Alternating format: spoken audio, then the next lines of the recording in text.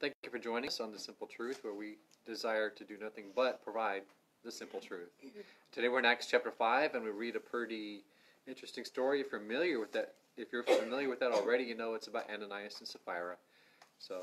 And this comes on the tails of what happened in chapter 4 with somebody giving some money to the church, and apparently it might have drawn some attention, and these people, other people were trying to do the same thing. Well, the Holy Spirit had some interesting takes on motivation, and that's what we're going to focus on now. So let's go ahead and read Acts chapter 5, a large portion actually, verses 1 through 11.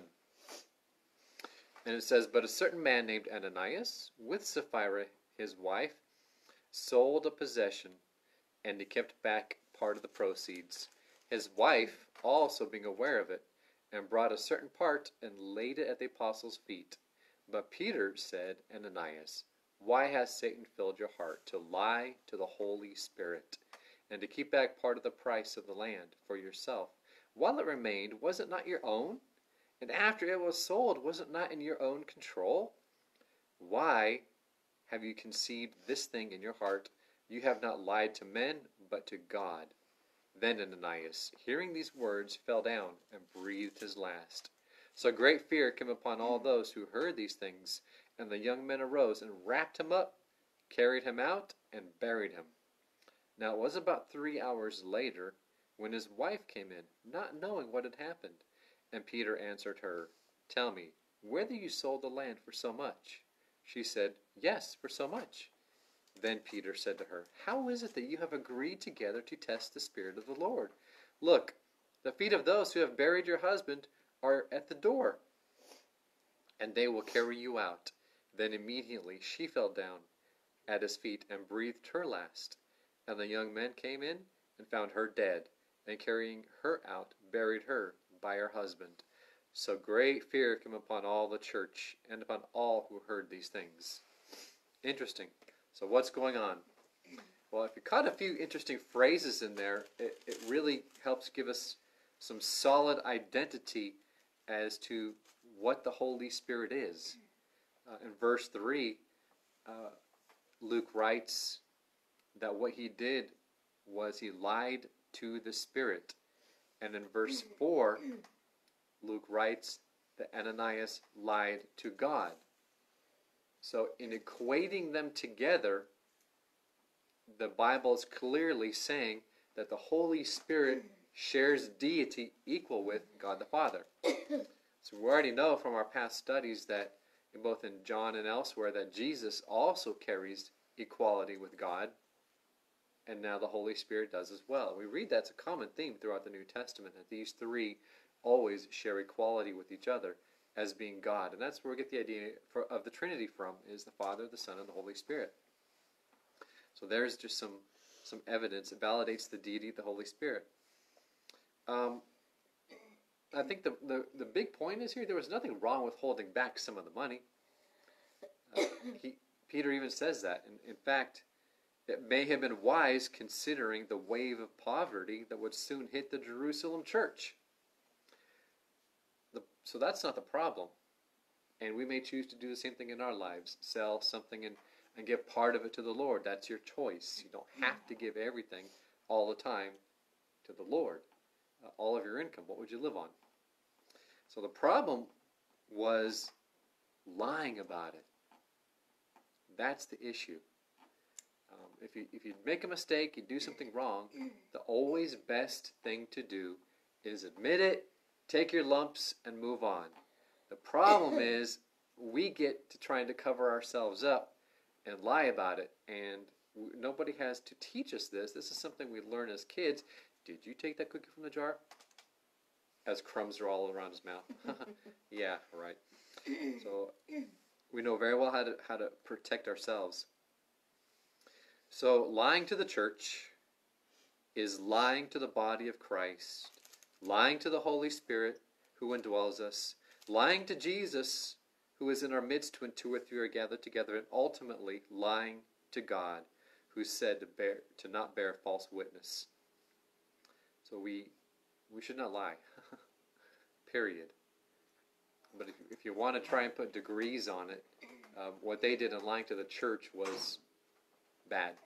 and that they lied to the church, lied to the body of Christ, lied to Jesus, lied to the Holy Spirit, lied to the Father. Bottom line. And you also ask the Father to forgive you, ask Jesus to forgive you for that sin. Yes, that's the only remedy is forgiveness. So the essence of what Ananias and Sapphira did was they gambled against God, planning on church failure. Just in case, we better set some aside because you never know if this thing is going to last or not. And how do you think God felt about that kind of gambling against him? Don't gamble against God. Sapphira herself, she committed another sin by putting her relationship with her husband above her relationship with God, who said to have no other gods before me. So is that difficult? Trying to keep your family relationships and your relationship with the Lord straight? It can be.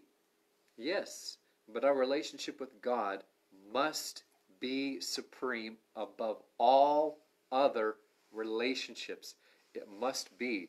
Luke talks about this back in Luke 14. Where was it? 25 through 27. Luke writes this. Now great multitudes went with him, and he turned and said to them, if anyone comes after me and does not hate his father and mother, wife and children, brothers and sisters, yes, and his own life also, he cannot be my disciple. And whoever does not bear his cross and come after me cannot be my disciple. So the cost of Christianity can be the cost of your family, can be the cost of the closest ones to you. It can be the cost of your very life. The question is, are we willing to put any of those above our relationship to the Lord? And so Sapphira gives a pretty clear demonstration of putting her relationship with her husband above her relationship with the Lord, instead of saying, you know what, my husband said to say yes, but no, we didn't sell it for that much. I got to tell the truth. I got to be honest with you. Instead, she took the easy way out and lied. Let's continue in Luke 5, picking up where we left off in verse 12. And we're going to go down to, I think, where's the next break? 16? Something like that, yeah. 12 through 16. Luke writes, and through the hands of the apostles, many signs and wonders were done among the people. And they were all with one accord in Solomon's porch, yet none of the rest dared join them. But the people esteemed them highly, and believers were increasingly added to the Lord, multitudes of both men and women, so that they brought the sick out into the streets and laid them on beds and couches, that at least the shadow of Peter passing by might fall on some of them. As a multitude gathered from the surrounding cities to Jerusalem, bringing sick people and those who were tormented by unclean spirits, and they were all healed. Does it say as? It should be also. Also a multitude gathered together. Interesting portion of Scripture. More people were added to the church, but they didn't group with those who were selling all. There was a close group who were doing the supporting of the church, selling everything they had and giving all to the apostles. And in that group, nobody dared join them and continue doing that practice. But lots of more people were added to the church. So that it's not a contradiction. Nobody was added, yet more were added. Nobody added that clique, if you will, inside the church, but yet the church continued to grow daily as the Lord added to them. So multitudes of unsaved were gathering to the church, and they were healed. Multitudes of unsaved. These people weren't Christians. They were just coming in from all over the place, all around, laying around the sick and those who were oppressed and demon-possessed, and they were being healed. So I think that desiring these moves of the Spirit, the healings and such, they're truly great, but there is a more excellent way. And Paul makes that pretty clear in 1 Corinthians, the way he explains it. I want to get into that, and this might take a little bit of time to unpack this one. So in 1 Corinthians, in chapter 12, the end of chapter 12 and going into 13, Paul explains that and helps clarify that, where he says in verse 27 of chapter 12 of 1 Corinthians, "Now you are the body of Christ, and members individually. And God has appointed these in the church, first apostles, second prophets, third teachers, after that miracles, then gifts of healings, helps, administrations, varieties of tongues. Are all apostles? Are all prophets? Are all teachers? Are all workers of miracles? Do all have gifts of healings? Do all speak with tongues? Do all interpret? But earnestly desire the best gifts." Then he says, stop. Stop. "And yet I will show you a more excellent way." So if you think all that stuff is good, wait. Because what I'm about to show you is so much more better and above that. It's like you ain't seen nothing yet. You think all that stuff, that flashy stuff, all the cameras and the healing services and the miracles are wonderful, the tongues, the gifts of the Holy Spirit. Paul's about to make a huge, huge leap. And is going to explain something that must be correct and actually has, in my opinion, a cut above all that stuff. Because if we are not operating in what he explains next, none of that other stuff matters, though it still goes on today. And with the wrong part B, which is what we're going to explain next. And he goes on at the end of that verse, "And yet I show you a more excellent way. Though I speak with the tongues of men and of angels, but have not love, I become a sounding brass or a clanging cymbal. And though I have the gift of prophecy and understand all mysteries and knowledge, and though I have all faith so that I could remove mountains, but have not love, I am nothing. And though I bestow all my goods to feed the poor, and though I give my body to be burned, and have not love, it profits me nothing. Love suffers long and is kind. Love does not envy, does not parade itself, is not puffed up, does not behave rudely, does not seek its own, is not provoked, thinks no evil, does not rejoice in iniquity, but rejoices in the truth, bears all things, believes all things, hopes all things, endures all things. Love never fails." So the thing here is, Paul's saying, you think tongues are great? Without the right character, they're worthless. You think gift of prophecy is great? You think faith is great? I think there's a lot of people that think faith is great. I mean, you just watch the TV. There's many, many people that think faith is great. Faith that you could remove mountains without the proper character and nature in your heart is worthless, according to what Paul's teaching here. Because your character matters above the gifts of the Holy Spirit. As what Paul's saying here, I'm showing you a more excellent way. And so we can get caught up easily in the flashy, neat things and forget about our character and our nature. I don't think people realize, like, your thoughts become your words become your actions become your habits become your character. Yep. Your character goes on to become, Yeah, your destiny. Yeah. Yeah, I've heard that. It's Sow like a a thought, domino reap an action. Sow an action, reap a habit. Sow a habit, reap a lifestyle. Sow a lifestyle, reap a destiny. Yeah. Yeah, it all begins there.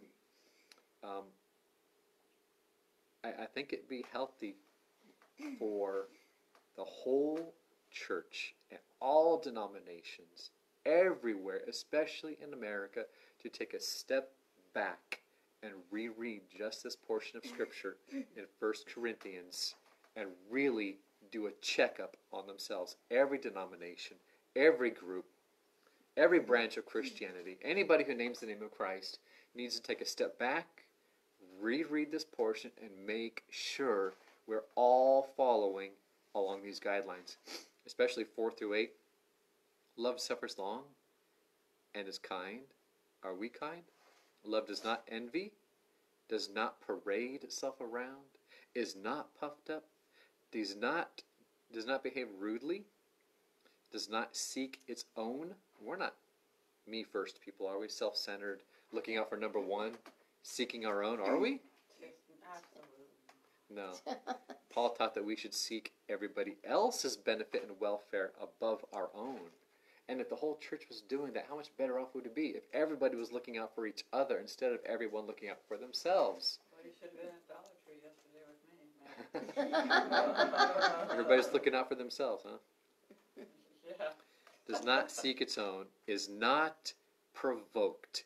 How many times are we so sensitive that the slightest little thing provokes us? The slightest little thing makes us upset. Thinks no evil. It is so easy to get off on the wrong kind of thoughts in our head. Here we're told that love, true love, and if we're acting in Christ, does not think the evil. It does not jump to the false conclusion. It simply thinks the best. It trusts. It doesn't rejoice in iniquity. You know, so many times we might not say the bad words, but yet we'll watch a TV show or movie where they say the bad words and we have no problem with it. So we're sinning vicariously. We might not do the actions that we witness in the movie theater, on the TV show, whatever, but yet we approve of them by watching them and sinning vicariously through them. We're just as guilty. That is so true. I used to watch 2.5 Men, and I'd be laughing at it. Then when I broke my back and I was going through all that and praying, and I went to the healing room, I turned it on one night and I was like, I can't watch this anymore. Right. Because it's very denigrating to women and everything else. I never watched it from then on in. Well, even the actor that plays the young boy The young in it, boy, yeah. he actually became saved, and Oh, he really?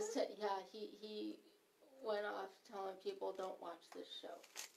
Yeah, Yeah. it's kind of like it. You gotta Yeah. watch, yeah.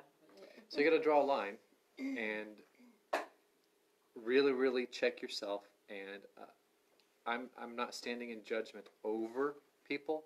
What I'm asking people to do is pray about this, read this, and ask the Holy Spirit to search your own individual lives, because we're all on a different plane with the Holy Spirit. He's working in my life different than anybody else. And I'm not going to say, oh, you still do that or you still do that, and throw a stick at you or throw a stone at you because, you know, him who was without sin, throw the first stone. But my encouragement is, as a pastor, to read this, pray about it, take a step back, and make sure we aren't doing those things that would upset the flow of the Holy Spirit in our own lives and cut him off. Rejoice in the truth. Bear all things. Believe all things. Hopes all things. Endures all things. You know, for a Christian, for someone to do that, to not participate in the gossip and the rumors, to not participate in the things of this world that can lead us to thinking wrong thoughts, to watching things, to listening to things, to speculation, jumping to conclusions, false accusations. If you want to see very, very good examples of that, we just had 3 years of that in our own government. Very good examples of what not to do. And I think that's what the Lord meant when he said, do as they say, follow the law, but don't do as they do, because they're hypocrites. And that's what we have to be careful for. And that's why I'm not putting myself up as a pedestal before anybody. Like I said, let him who is without sin throw the first stone. My hands are empty just like everybody else's. Following this pathway and making sure your character is where it should be, that you are operating along these standards, produces that 8a verse, that love never fails. You know, how much better is it when the Holy Spirit's operating in our lives when our character is along these lines instead of us being duplicitous, saying we're this way. You know, how many times have people in the past said, come out advertising healing things, and all it was is about the personality. About the person. Come be healed at my great revival thing, back in the 1800s and 1900s. They would advertise these things in big tent meetings or whatnot. But how many of it was it real? How many times were they scamming people with fake healings? And so it's so easy to get caught off guard and get taken your Christianity out of context, when if we would simply follow what the Word says here, watch your character and your nature, because it doesn't do any good to be having all these things or looking like you have the gifts of the Holy Spirit when you're all out of whack. I went to a healing service one time, and it was a guy who was just starting out. He was from originally Greek. But I did have a healing, and he emphasized, and it was just a small group, like 20 people, like a movie theater. We would meet every Monday night when I lived in Dallas. And they brought him over, and he implicitly said every time before he would even begin praying over anybody, it is not I who am doing anything. It is the Holy Spirit. He emphasized that I don't know how many times. That's the way it should be. So Not taking credit. Right. Don't think I'm doing anything. Right. It's not me. I'm just a vehicle of exactly. He's a vessel he's using. A conduit for the flow. Right. Yep. That's how we all should be. That the Lord can do that and flow through us. Have I exhausted that? Beat that dead horse. Yay. That chapter ends with verse 1 of the following chapter. If you read 1 Corinthians chapter 14, verse 1, pursue love and desire spiritual gifts. Okay? The order is, and those are different words, pursue love and desire spiritual gifts. So the desire for gifts should not be greater than our pursuit of love. And our lifestyle is to be that chapter 13 lifestyle of 1 Corinthians 13, love. Okay? That love behaves itself appropriately according to that chapter. Now I have sufficiently exhausted it. Moving on, back to Acts chapter 5, where we left off, verse 17. Luke writes, Then the high priest rose up, and all those who were with him, which is the sect of the Sadducees, and they were filled with indignation, and laid their hands on the apostles, and put them in the common prison. But at night an angel of the Lord opened the prison doors and brought them out, and said, Go, stand in the temple, and speak to the people all the words of this life. And when they had heard that, they entered the temple early in the morning, and taught. But the high priest and those with him came and called the council together with all the elders of the children of Israel, and sent to the prison to have them brought. So here's an interesting thing. You get arrested for something, an angel gets you out and says, go back to the exact place where you were arrested. Sounds kind of weird. Many times, we're looking up at the tapestry of God, and it's an unclear picture. When God looks down on the whole picture and sees the wonderful tapestry, and He might say something that doesn't make sense to us, that's because we're looking up, He's looking down. We have to take it by faith. Just do it. Let Him do His thing. It's called reckless faith. So there were Christians in an increasingly hostile environment when they were told by God through the angel to continue doing what led to their arrest, and in the same place. When God is in charge of your life, you can expect the unexpected. It's where He seems to function most. But even in that, when you're functioning in the unexpected, you can always remember, back in Matthew, Jesus said, All authority has been given to me in heaven and on earth.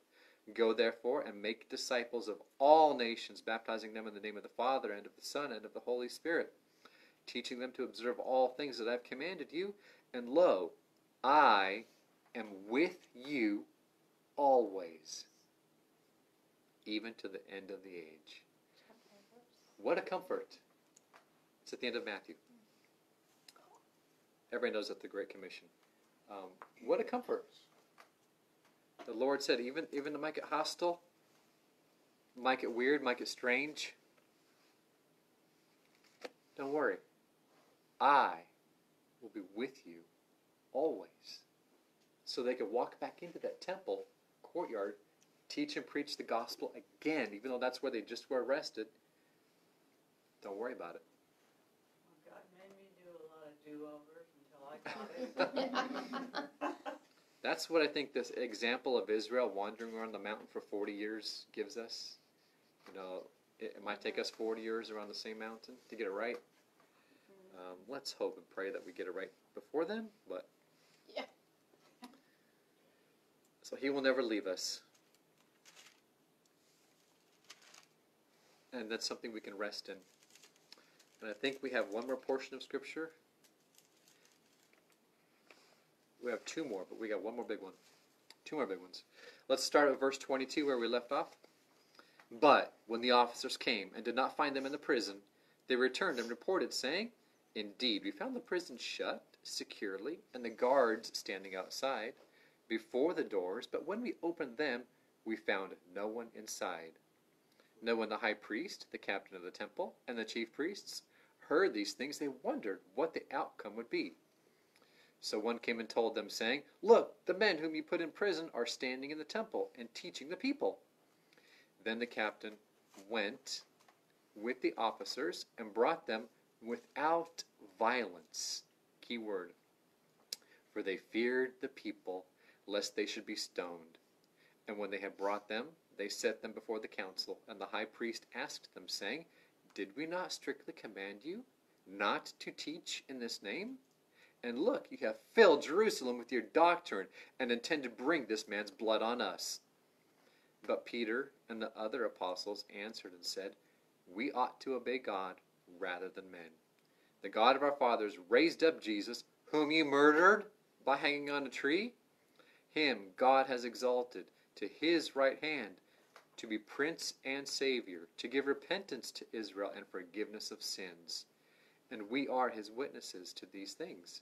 And so also is the Holy Spirit, whom God has given to those who obey Him.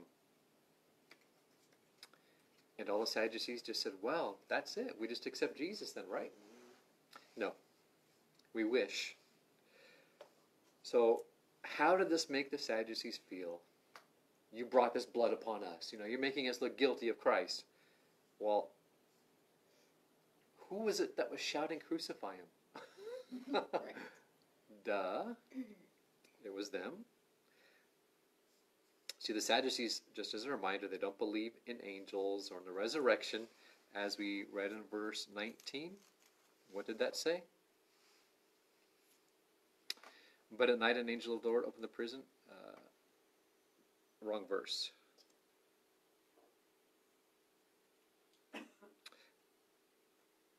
I did put the wrong verse. I apologize. But the Sadducees don't believe in the resurrection or in angels. Oh yeah, I did put the right verse. Verse 19. But at nighttime, an angel of the Lord opened the prison doors. See, they don't believe in angels, the Sadducees.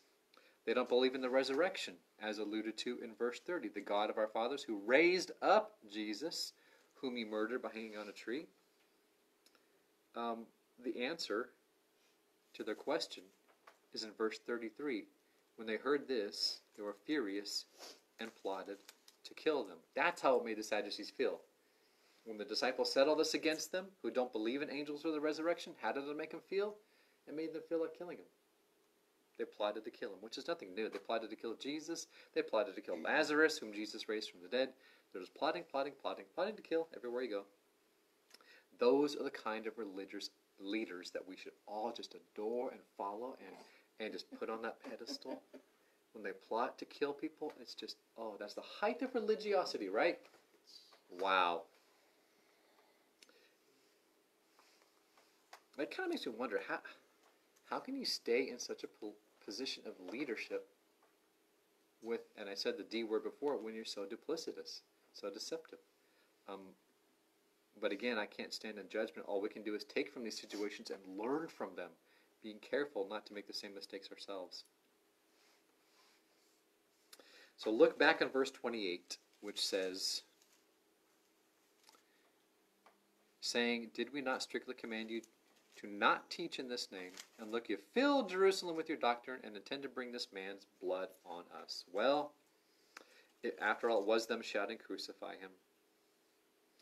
And verse 29 through 32 explains that it is our duty, regardless of the laws or political climate, to continue to be Christians and teach and preach the Word of God as we have been instructed. We just read the Great Commission out of Matthew, the end of Matthew, when Jesus gave us that commission to go make disciples of all men, baptizing them in the name of the Father and the Son and the Holy Spirit.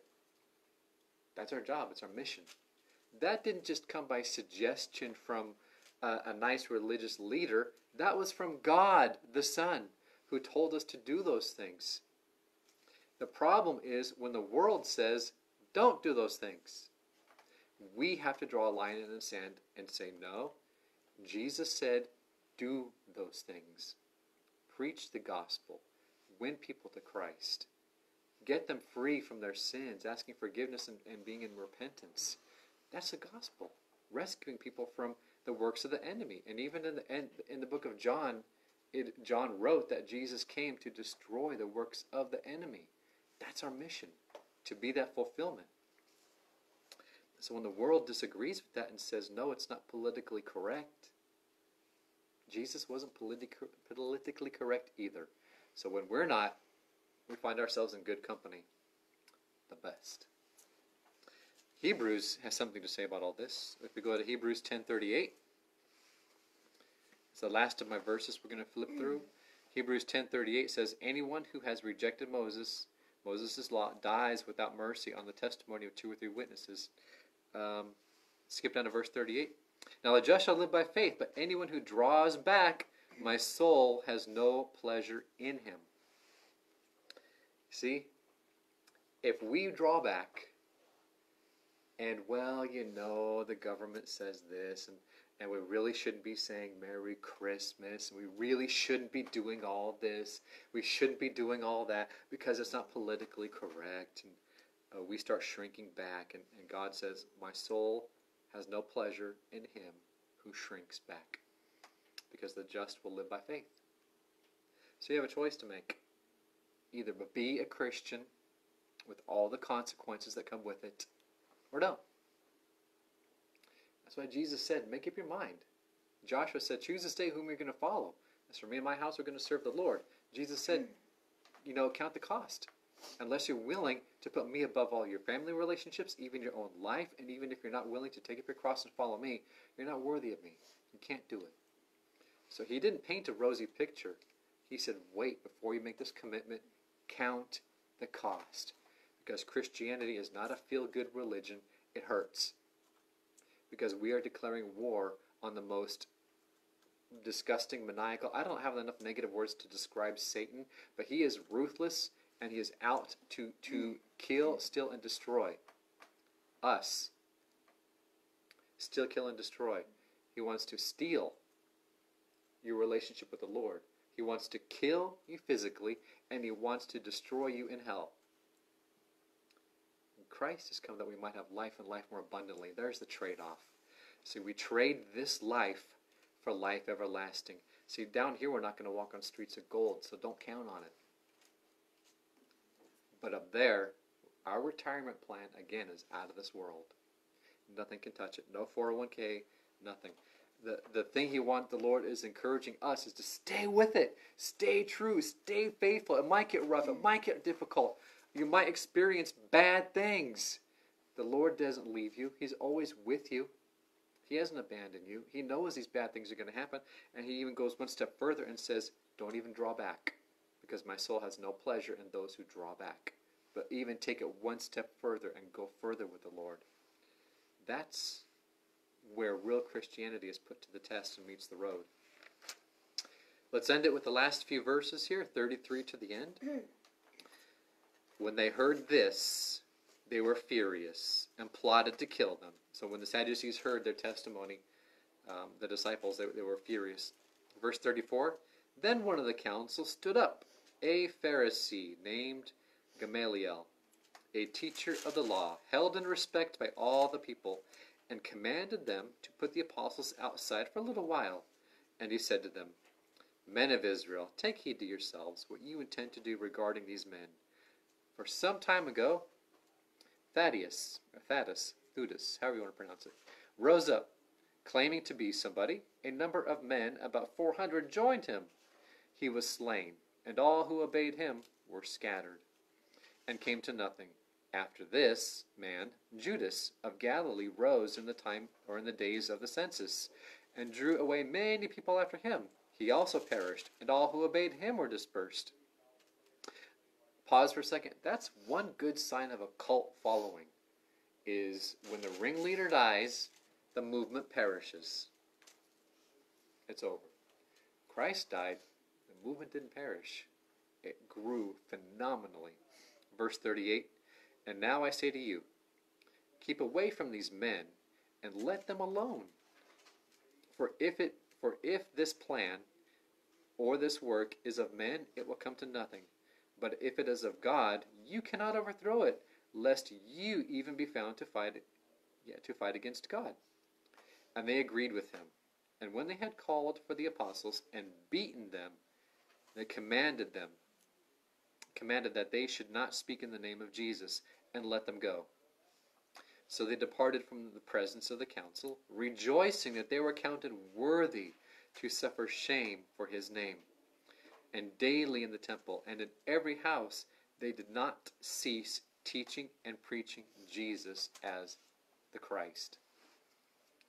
Even after they were beaten and told, don't do it anymore, they still were teaching. And daily? And they were doing it daily. And where? In private? No, in the temple. And in every house. They did not cease teaching and preaching Jesus as the Christ. Wow. What boldness. So they had a choice to make, the council did. They saw what happened when they crucified Jesus. Right now they have at least 5,000 men in Jerusalem who are now Christians. So the movement has grown astronomically at one martyr's death. And so if they put 2 more to death, what could be the possible outcome? See, a martyr can produce thousands of converts, one martyr. And it seems like Gamaliel knew this. His advice was to just let it die away. As many movements have come and gone, it has died away. And that would be the test if it was of God or not. And what I want to do is contrast verses 40 and 42, what we just read. Verse 40 said, and they agreed with him, and when they had called for the apostles and beaten them, they commanded them that they should not speak in the name of Jesus. In verse 42, and daily they were in the temple and in every house, and they did not cease teaching and preaching Jesus Christ. Can you believe that? We, here in America, might be under the same situation. As America becomes increasingly hostile to Christ, we may have to express that same boldness as our Christianity gets called on the carpet. What are we going to say when we're told, oh, you really shouldn't teach from the Bible because it's filled with hate speech, or that Christian religion is filled with hate? When I think that word has been overused so much, it's lost its meaning. Everybody says it about everything. If you're like the color blue, you're a hater of the color red. And if you like the color red, you're a hater of the color blue. And really, it has just gotten so petty and so childish in the name calling and the petty bickering among the different factions and groups in America, that these movements have lost their meaning. They're losing their impact. Except for when it comes to hatred of the gospel of Jesus Christ. That's the only part that has remained consistent and remained true. If you could say one thing about all these groups that they have in common, it's a hatred of Jesus. A hatred of God, because God calls people to accountability calls people to repentance. And that means you have to admit that what you're doing is wrong to begin with. And people don't do that. They would rather stay in their darkness and in their sin than come to the light of Christ. That's the bottom line. So you have a choice to make as well. Are we going to operate as Christians and stay true to the Lord and operate in that 1 Corinthians kind of love as a Christian, or not? My encouragement is, as we get ready to celebrate Christ, let's make sure that we are being Christians. And I've actually had to do a little soul searching and ask myself recently, what's the meaning of that word? Does that mean somebody who just invites Jesus into their heart, all of a sudden, boom, they just fall into that category of being a Christian? I don't think so. I think many people have invited Jesus into their heart that do not fit that category or live that life to be called a Christian. I think the disciples were first called Christians in Antioch because of the way they were living. They were living like Christ. That's why they were called Christians. When we can model ourselves that much after Christ, then we can wear that name, Christian. To me, that's an incredible honor that should not just be thrown around. That title, Christian, that's huge. That's huge. These people were laying their life down as martyrs. They were putting their lives on the line, suffering persecution all over the place, cast out of circles here, fired from jobs there, to be called a Christian. May we have that kind of boldness in this century in the United States of America as the tables get turned and we continually proceed to be an antichrist nation. May we, Christians, live it with all the boldness they had. And then we will experience all the glory of Christ walking with us, because he said he'll never leave us or forsake us. He'll be with us, just like Meshach, Shadrach, and Abednego, as he was with them through the fire. He never left any of those disciples as they were being persecuted and martyred. And he's still with them today, over in these countries where they're martyred and persecuted more and more. China, North Korea, the Islamic-held areas, where the persecution is magnified and just horrible. It still goes on today, and Jesus is still there with them. We may get called on the carpet and be tested sooner or later. I don't know. I just pray that if it does happen, we have that same boldness and we don't shrink back. That the Lord bless us and keep us. I think people in those other countries have more boldness than us.